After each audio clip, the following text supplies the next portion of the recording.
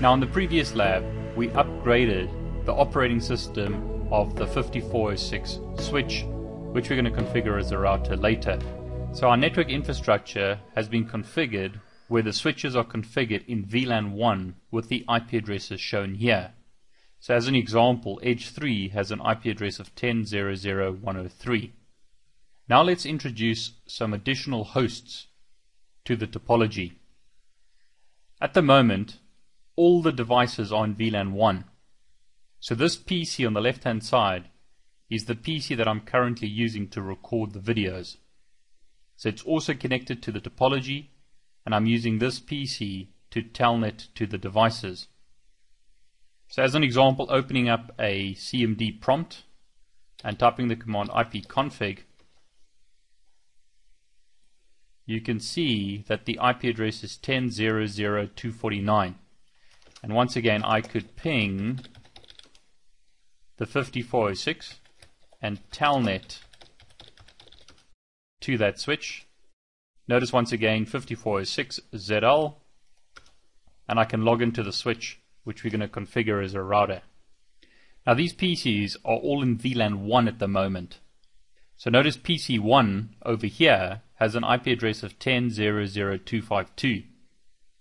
So here's my PC. I've got a VNC connection open to this PC, which just allows me to remotely control the PC. If I type the command ipconfig, you can see the IP address is 10.0.0.252.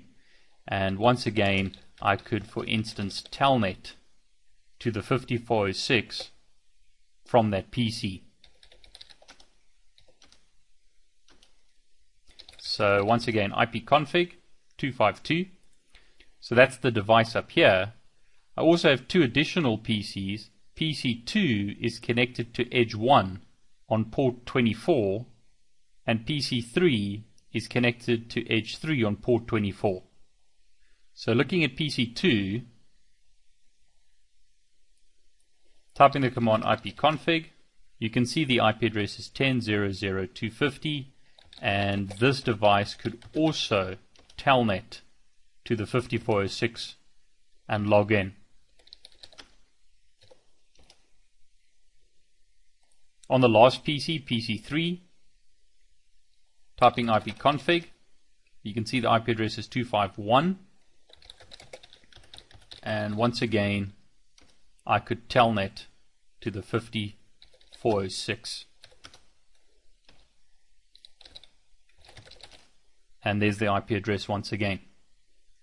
So, PC1 is connected to the 5406 on port A5, PC2 on edge 1, port 24, PC3 on edge 3, port 24, and the local machine that we're using to record is connected to the Cisco router, which also has a built-in switch. So we have full connectivity in our network. The problem with this setup, however, is that anyone can connect to anyone. And as discussed, you might not necessarily want that. So let's put the devices into separate VLANs and see how it affects connectivity. So we're going to change the topology as follows. The switches and the Cisco router are going to remain in VLAN 1. The machine that we're recording with will also remain in VLAN 1. So VLAN 1 is going to be our management VLAN. So the IP addresses of the HPE devices are going to be once again 100, 101, 102, and 103, and they're going to be in VLAN 1 with a subnet of 10.0.0.0/24. PC1 we're going to put into VLAN 2. Now once again, a VLAN is a separate broadcast domain or separate subnet. So that device has to be put in a separate subnet. In this case, it's going to be 10.0.20/24. PC2 is going to be put into VLAN 10, subnet 10.0.10/24. PC3 is going to be put into VLAN 20, and its subnet is going to become 10.0.20/24. So each of those PCs is going to be put into a separate VLAN, hence the subnets need to change. Now just to prove that VLANs work, I'm going to connect to PC1 through VNC. So here's PC1, and as you can see, typing the command ipconfig shows me that the address is 10.0.0.252. Now before I change the IP address of this PC, I'm going to set up a continuous ping from my local machine. So IP address 10.0.0.249. So ping 10.0.0.0.252 and make this a continuous ping. So as you can see, the ping is continuing. Let me telnet to the 5406. Typing the command show interface brief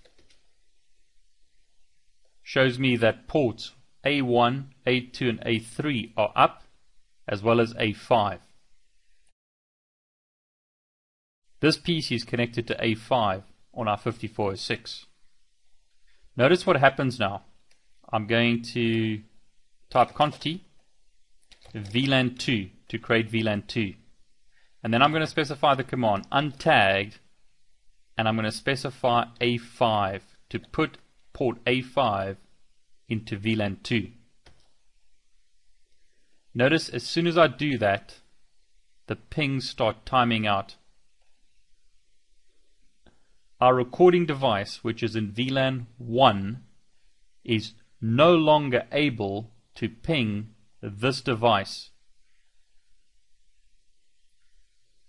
You can also see here that the VNC connection is timing out.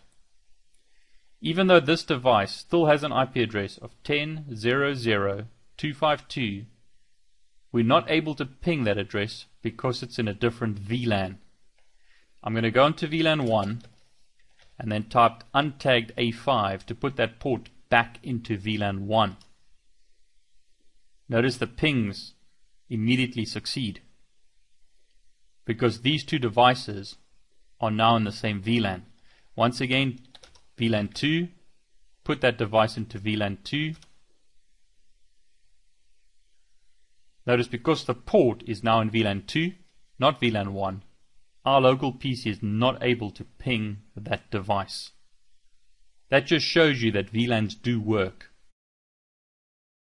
To make this work, we need to change the IP address of this device and default gateway, that it's configured with the correct details. In this example, we're using the 5406 as the router or default gateway of all the devices. So we need to configure the router with the correct IP addresses in the specific VLANs. Inter-VLAN routing has to be enabled on the 5406. So firstly, let's change the IP address and default gateway of this device, then put the port into VLAN 2 and configure the router with the correct IP addresses for the individual VLANs and enable inter-VLAN routing.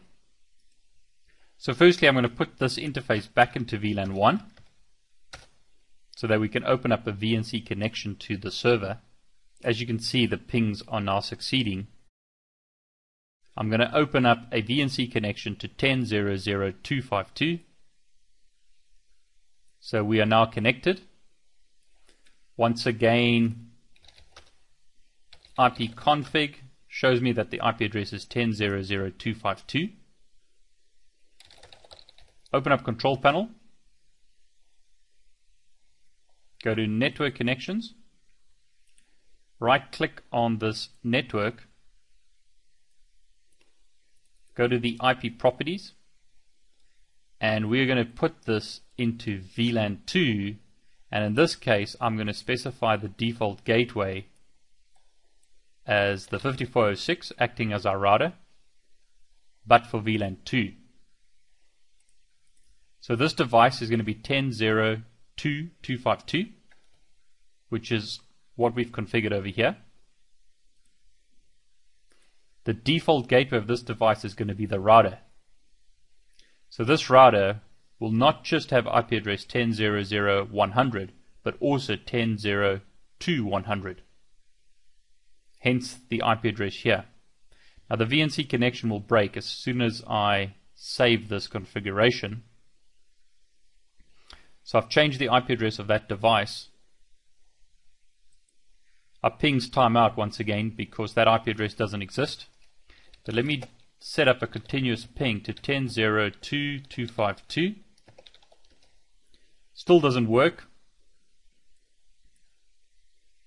That doesn't work because we haven't set up inter-VLAN routing on this router yet. So on the 5406, type show run so we can see the config. You can see that VLAN 1 has IP address 10.0.0.100 and all interfaces are currently in VLAN 1. VLAN 2 is being created, but it hasn't got an IP address and no interfaces on VLAN 2. So let's type VLAN 2 untagged A5 show run again. So you can see now that port A5 is in VLAN 2. However, we still need to configure an IP address on that VLAN on the router. So this is going to be 2.100 with the relevant mask. But it's still not working because we need to enable IP routing to enable inter-VLAN routing. Another issue is we need to ensure that this device has its default gateway configured as the router. So on my local device, I'm going to go to Network Connections.